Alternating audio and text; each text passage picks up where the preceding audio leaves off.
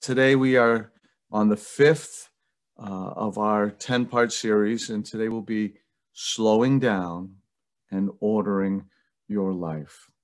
I'm actually looking forward to this one, because this is an area that is just so important for all of us and for me.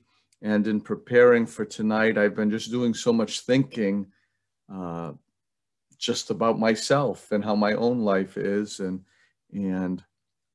what's happening and how I'm living it out. So I hope this is beneficial for all of us. Father Thomas Hopko once said at a retreat that I attended, "If you are too busy to pray, you are too busy." Our lives can be too busy. There's so many different demands. Modern life is a too busy life. We are all driven to work faster and faster and more efficiently. Our kids are involved in multiple activities, demanding schedules. With demands of work and family, there's little time left for reflection and prayer.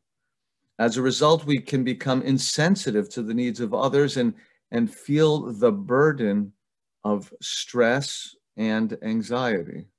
Such a fast-paced life makes us feel tense, inefficient, insecure, and even superficial.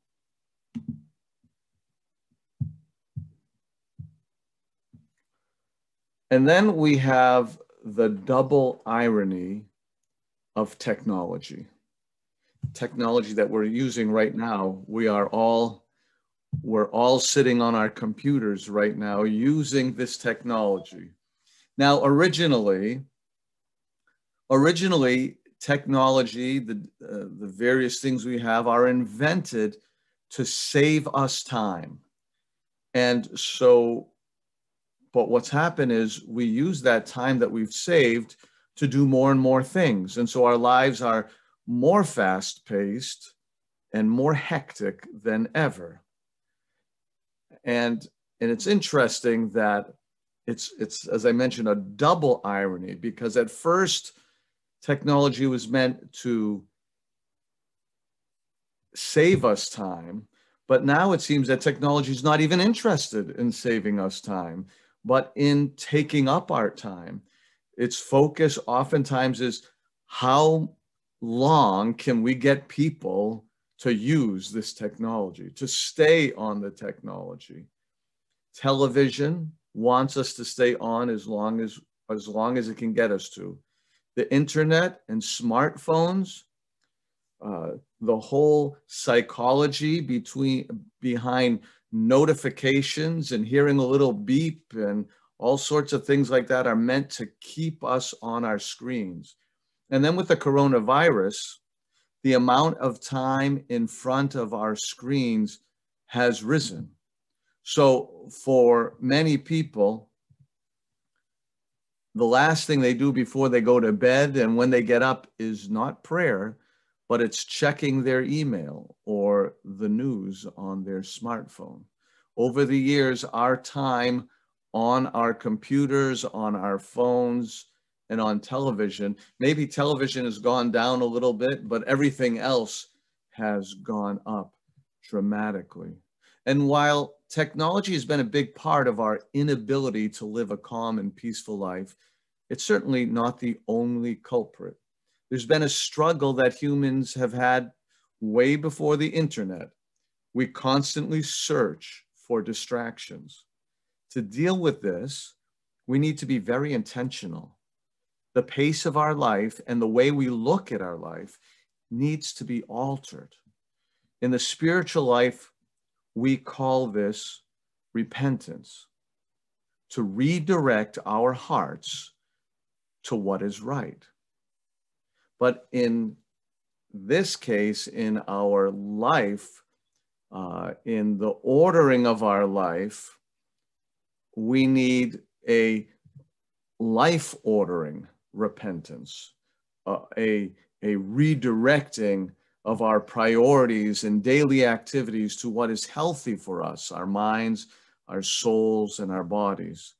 When our spiritual fathers ask us to slow down, they're not asking us to give up achieving important things. They are asking us to focus on what is really important and to approach them with a positive, focused, and reflective attitude with God's will in mind. It's only in this way that we are able to do his will. When our lives are in the fast lane, our minds are also in the fast lane, and we find our thoughts racing through our minds so fast that we can't even complete them.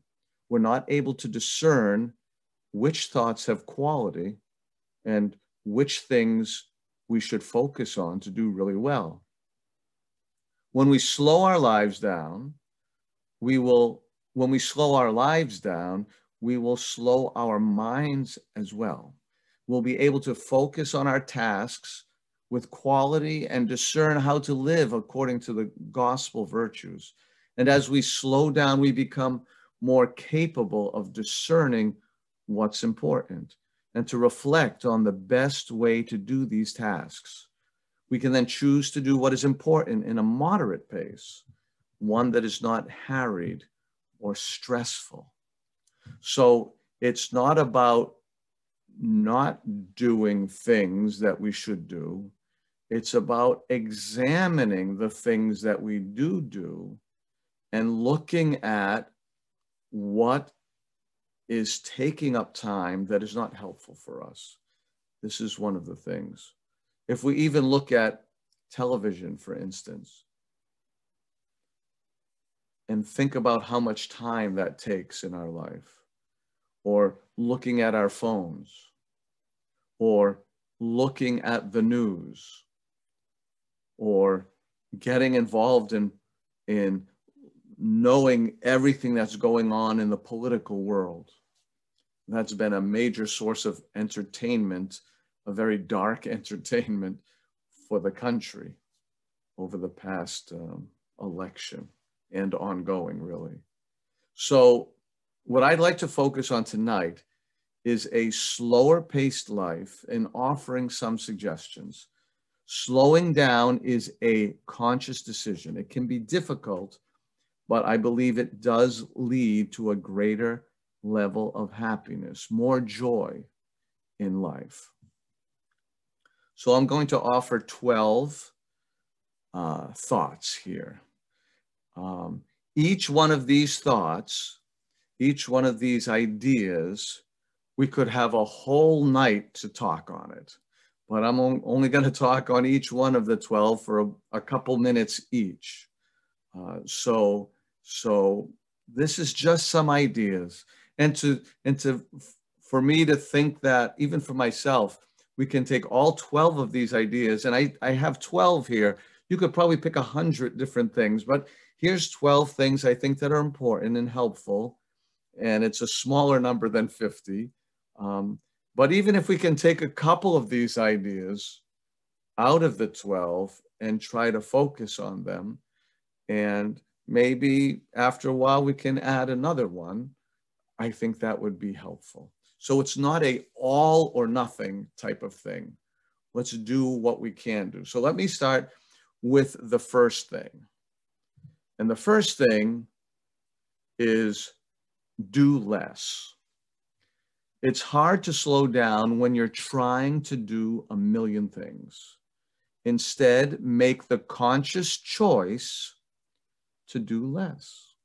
Focus on what's really important, what really needs to be done, and let go of the rest. Put space between tasks and appointments so you can move through your days at a more leisurely pace. Sometimes we have, and we're all in different situations, and we all have different daily activities that we're involved in.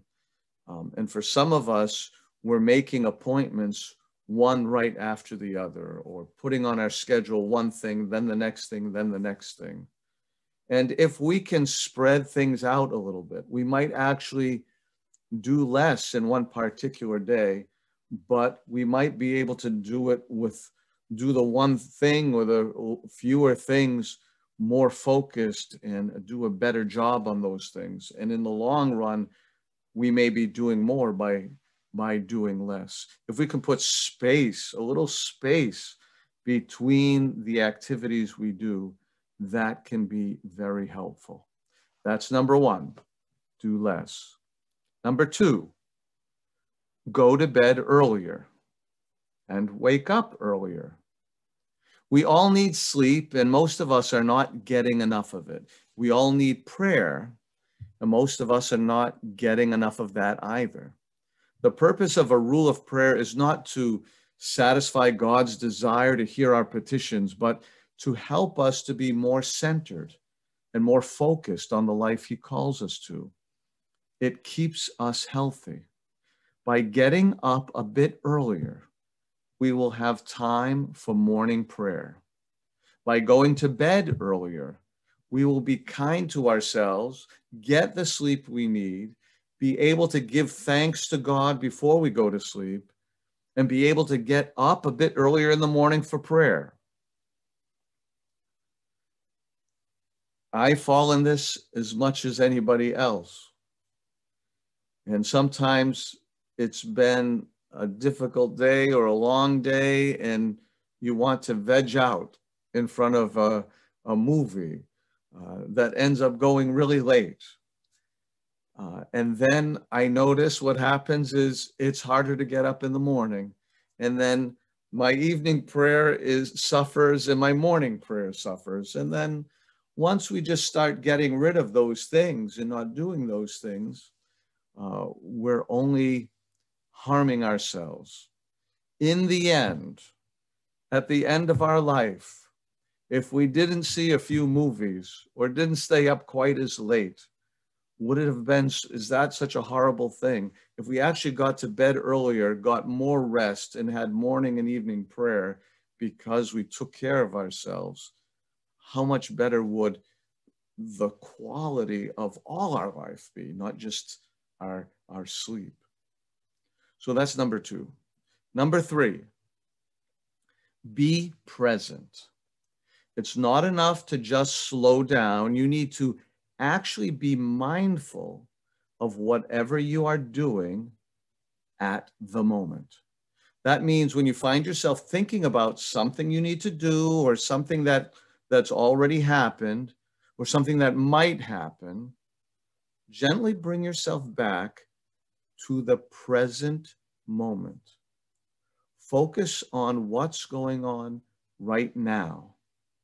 Focus on the people that are around you right now. If you're having a conversation with someone, focus on that person that you're with at that moment. If you're driving the car, focus on your driving the car at that moment, on your actions, on your environment, on others around you. Focus on what's going on at the moment.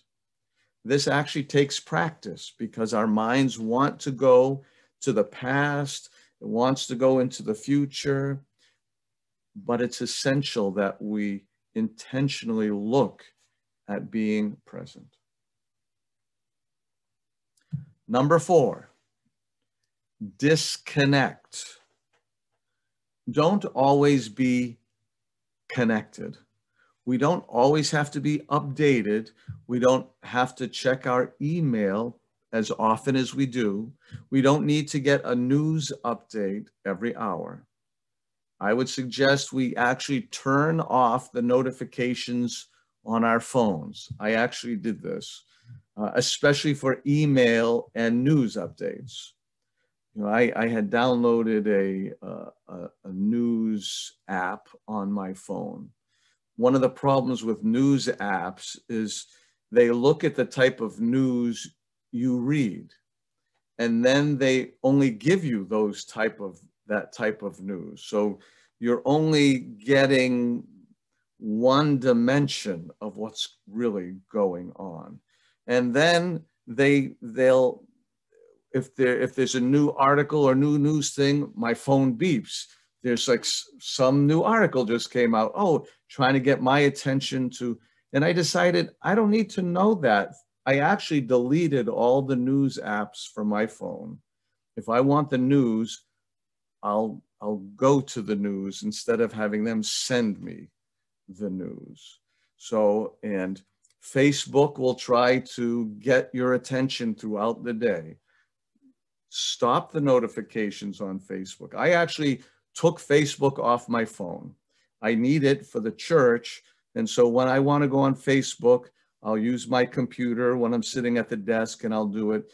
But it's not helpful for me if I have my phone and Facebook is always dinging me, telling me someone liked something or someone wants to be a friend or all of that stuff.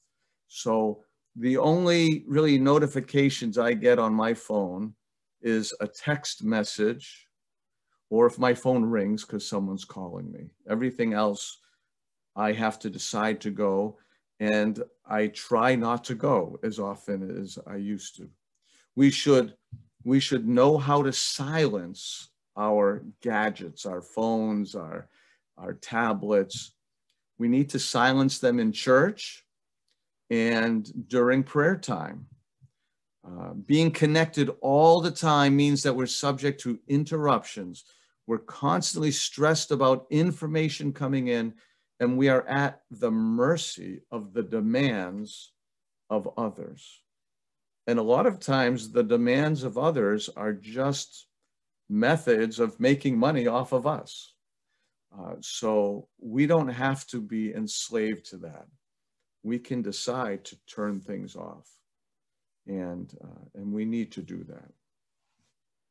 Number 5,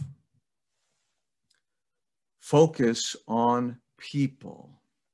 Too often we spend time with friends and family or meet with our colleagues, and we're not really there with them. We talk to them, but we are distracted. We're there, but our minds are on other things we need to do. We're listening, but we're really thinking about ourselves and what we want to say next. None of us are immune to this, but with conscious effort, we can shut off the outside world and just be present with the person you're with. This means that just a little time spent with your family and friends can go a long way, a much more effective use of your time. It means we really connect with people rather than just meeting with them, just being in the same vicinity with them. Parents and children, we need to be present and focus on our kids. When we're with people at church, when we're with people at work, people will recognize if you're being present with them or if you're just in the same room with them, but thinking about other things. Number 6, appreciate nature. Many of us are shut in our homes and offices and cars most of the time, and rarely do we get the chance to go outside. And often, even when people are outside, we see people talking on their cell phones. Instead, take the time to go outside and really observe nature. Take a deep breath of fresh air. Enjoy the serenity of water and greenery. Say the Jesus prayer while you walk. Synchronize your prayer, the Jesus prayer, with your breathing and with each step that you take. Find a comfortable praying rhythm. Exercise outdoors when you can, or find other outdoor activities to enjoy, such as nature walks, hiking, swimming, things like that. Even with COVID now and the difficulties that that's been, thank God one of the blessings that we have is to participate in outdoor activities. This is a time where we can actually spend more time, a little bit more time outdoors and appreciate the world around us. Feel the sensations of water and wind and earth against your skin. Try to do this daily. Every day we should spend, the last few days, the temperature has dropped, and it's been really nice to go outside and take a walk, maybe even put a sweatshirt on or a sweater on or something like that, and just go outside and not be so cooped up.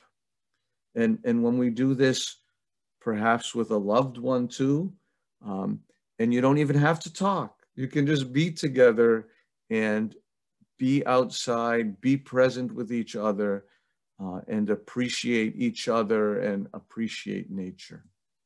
Very important. Number 7, eat slower.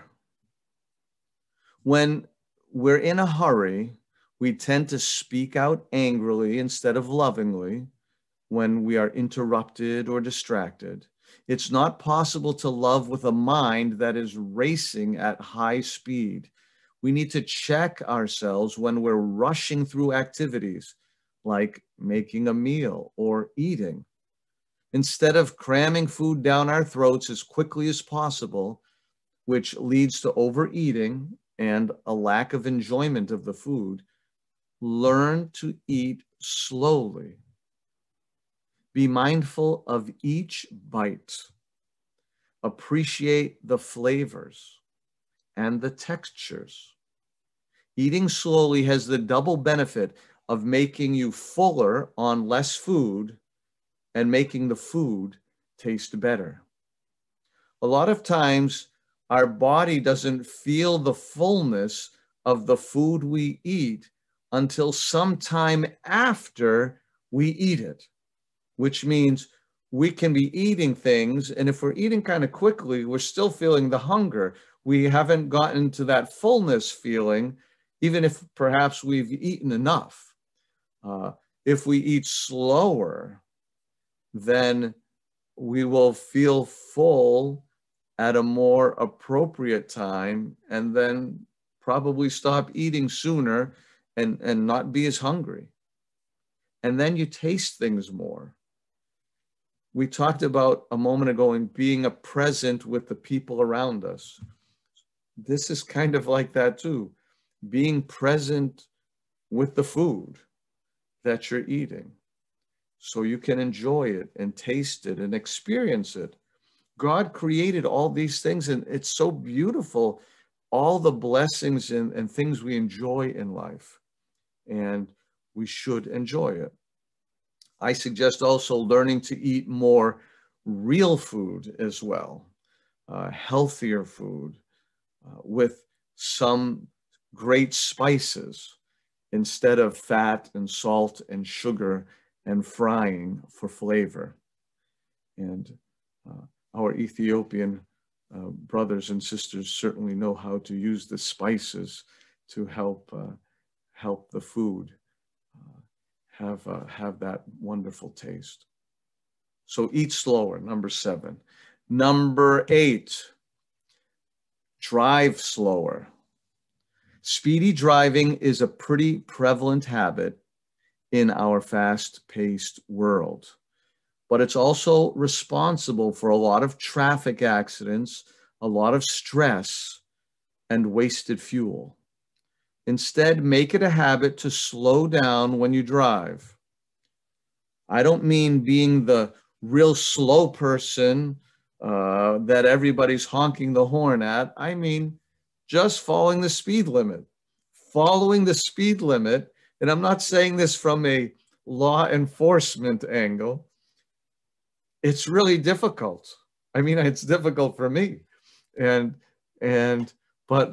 But learn how to do that. Make it a habit when you drive. Appreciate your surroundings. Make it peaceful, a peaceful time to contemplate your life and the things you're passing. Driving will be more enjoyable and much safer. You'll use less fuel too. And this connected with the first thing I mentioned, do less, and also the eating slower. To drive slower and to eat slower means that we might have to leave the house earlier to go someplace because we're going to be driving a little slower. Okay, give yourself more time to get to the place. And since we're eating slower, give yourself a little bit more time to prepare the meal. So you're not rushing in the cooking and rushing in the eating. And that's back to the first thing, do less. If we're doing a few less things, then we'll be able to enjoy the preparing of the food a little bit more. We'll be able to leave the house if we're going someplace a little bit earlier. I mean, we can get to church on time instead of getting to church 15 minutes later. And so, but to do this, we have to slow down what we're doing, do a little bit less so we can do everything we need to do. That's number 8. Number 9, find pleasure in anything. And this is also related to being present, but it's taking it a step farther. Whatever you're doing, be fully present and also appreciate every aspect of it and find the enjoyable aspects. I can't help but think of St. Porphyrios and St. Paisios talking about their time on the Holy Mountain and doing whatever chores that they had to do. And they just talk about how they enjoyed every chore that they had to do, even if it was something out of obedience and it wasn't something that they even understood why they were doing it. But whatever they were doing, they were present in the thing that they were doing and they enjoyed it. Instead of complaining about the things that we have to do anyway, why complain about it? Why choose to look at it in a negative way? For example, when washing dishes, instead of rushing through it as a boring chore to be finished quickly, really feel the sensations of the water, the suds, the dishes. This might sound strange, but it can be actually an enjoyable task if you learn to see it that way. The same applies to other chores, washing the car, mowing the lawn, sweeping, dusting, laundry, and anything you do, actually. Life can be so much more enjoyable if you learn this simple habit to find pleasure in anything. Number 10, single tasking. Now, we've all heard about multitasking, and we even feel pretty good if we're really good at multitasking. We can do a lot of things at the same time, and we look at those poor schleps that can't seem to do more than one thing at a time. But I'd like to ask you to think about it in a little different way. The opposite of multitasking is single tasking. Focus on one thing at a time. When you feel the urge to switch to other tasks, pause, breathe, and pull yourself back. On the computer, we have on my computer, which is a Windows-based computer, I can have several windows open at the same time. And I find myself doing that too. I'll be working on this and I'll switch over to this and I switch over to that. I have all these, I actually have 2 monitors on right now, so I can look at you and look at our slides going at the same time. But when we try to do too many things at the same time, we might think we're actually doing more things, but according to what some smart people say, when we are multitasking, our brain can actually function less on the things that we're doing. And when we're doing one thing at a time, we can give more energy and more focus and do it better on that one thing. And so then we can get to the other things one at a time rather than trying to do everything at the same time. Steve Jobs said, people think focus means saying yes to the thing you've got to focus on. But that's not what it means at all. It means saying no to the 100 other good ideas that are there. You have to pick carefully. So focus, try to do this. Try to do some single tasking.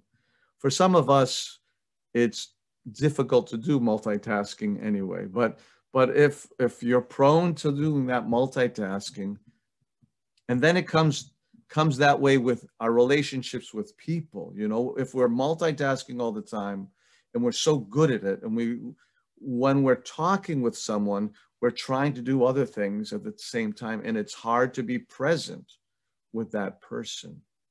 So single tasking, try it. Number 11, breathe. When you find yourself speeding up and stressing out, pause and take a deep breath. Take a couple more. Feel the air coming into your body. And when you exhale, feel the stress going out.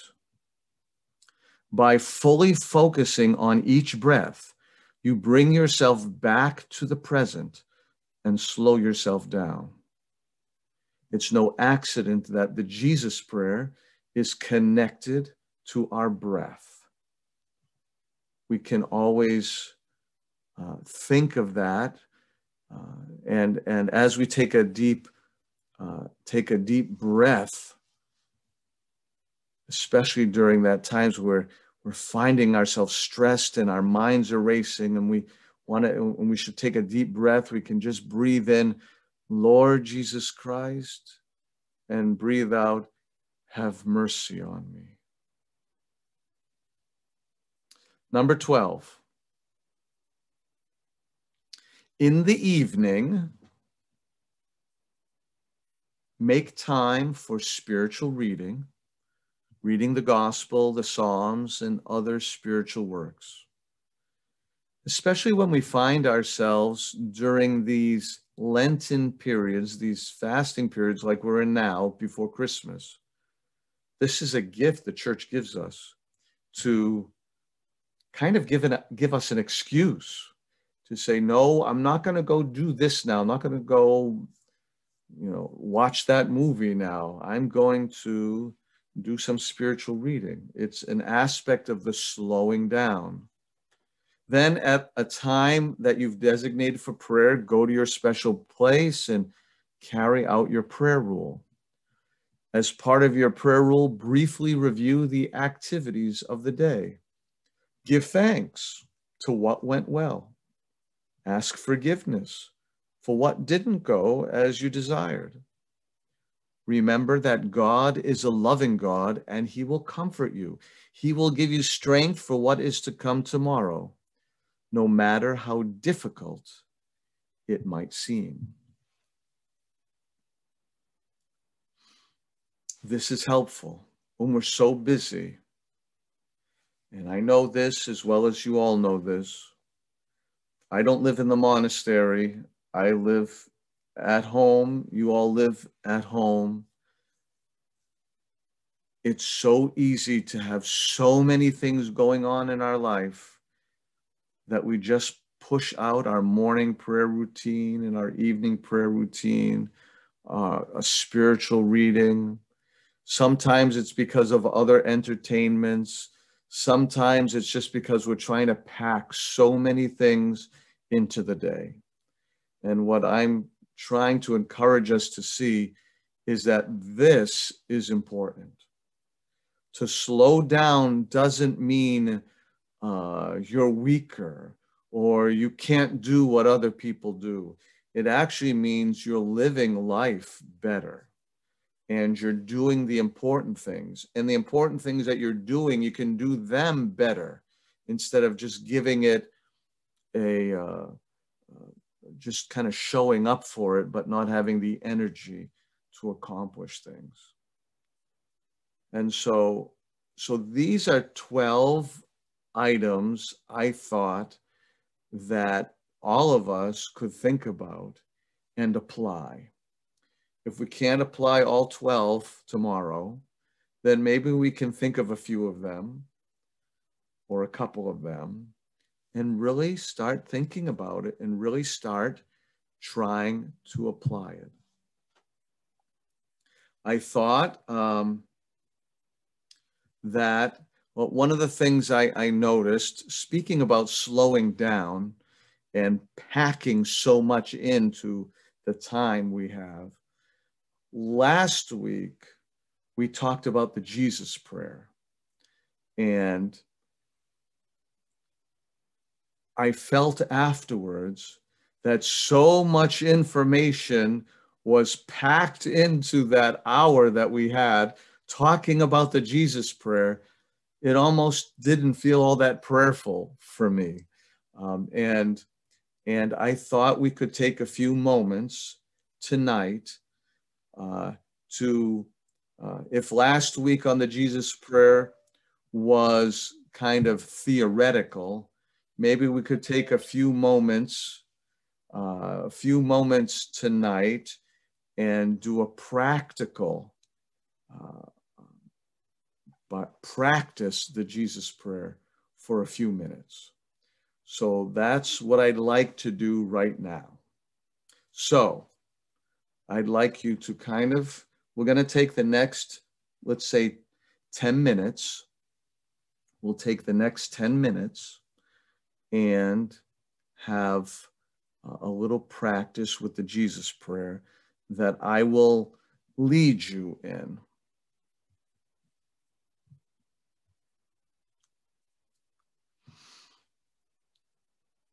The Jesus prayer is calling upon Christ to invite him into your heart.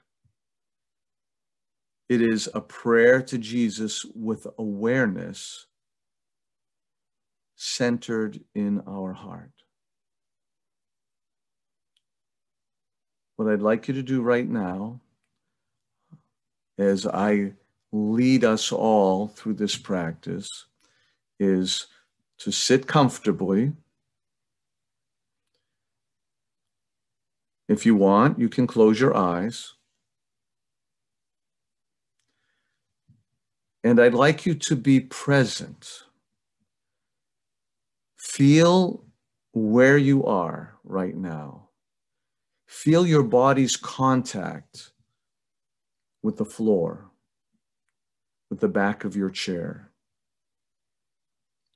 Let your feet rest on the floor. Imagine that they have roots going deep into the ground. Now follow your breathing in through your nose all the way to your lungs. Feel how your chest expands when you breathe in and how it sinks when you exhale. For in God we live and breathe and have our being.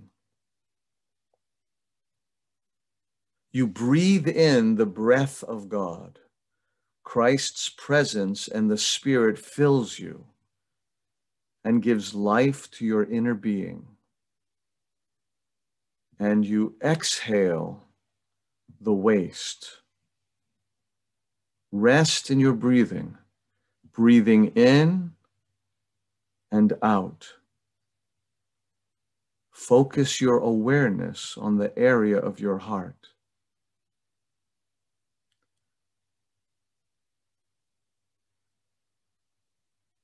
Now that we are aware of our breathing,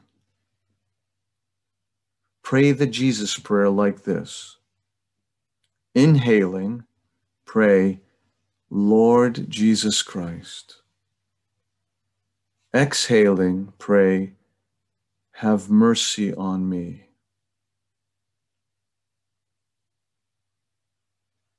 Inhaling, you pray, Lord Jesus Christ.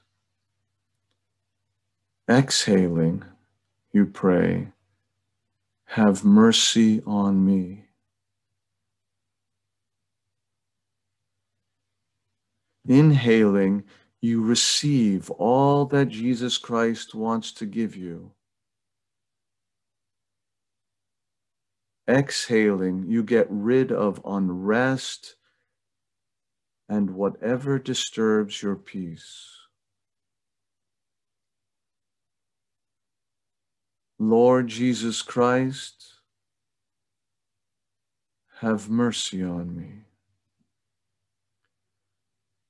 As you breathe out, let go of everything that weighs you down. The old preconceptions of how you are, how others are, how God is. When you breathe in, receive peace, joy, and love from Jesus.